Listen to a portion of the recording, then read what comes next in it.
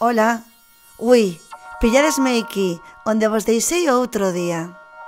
Hoxe vou vos contar como o noso vecindario chegou a ser como é agora.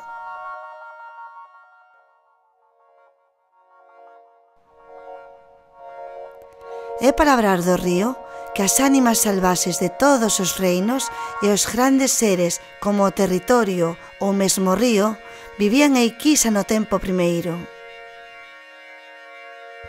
No tempo primeiro non existíamos moitas das especies que agora moramos aquí. Dis que había réptiles gigantes e ánimas que chaman primitivas. Contan que os grandes seres como o territorio, o vento ou choiva andaban discutindo como repartir o vecindario e que daquelas particións moitos seres como os fieitos e outras ánimas foron parar as antípodas do planeta Terra. Logo chegou o tempo da auga e río estableceuse tal e como coñecemos agora. Naquel tempo, a auga dominou a vida salvaxe e a domesticada, e todas as ánimas dependían de río, polo cal lle tiñan moita estima. Daquela foi cando os humanos construíron os seus primeiros tobos sobre a terra, aos que chaman casas. Tamén, como a nós, fixeron o preto de regatos e fontes. Os humanos comezaron a xogar coa auga de río e a domesticar as terras, facendo prados e hortas, e a plantar montes para sacar madeira que usaban nos seus fogares.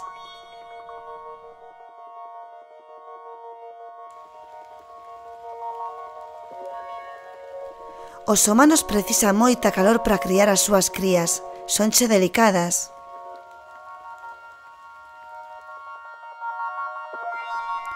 Daquela, repartíronse o territorio e sempre tiveron, como a nós, problemas e competencias cos marcos e fronteiras.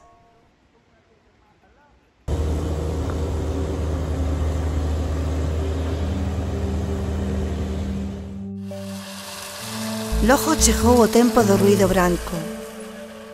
Chamáronlle modernidade ou progreso.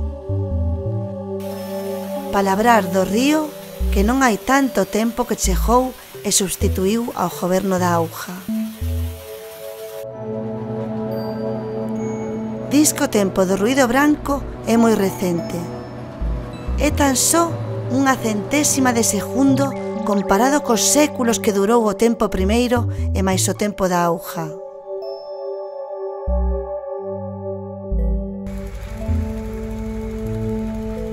Os humanos axúdanse moito do ruído branco e úsano para moitas cousas. Úsano para domesticar grandes extensións de terras ou montes do vecindario. Ás veces furan as montañas, causando pequenos beliscos ao territorio.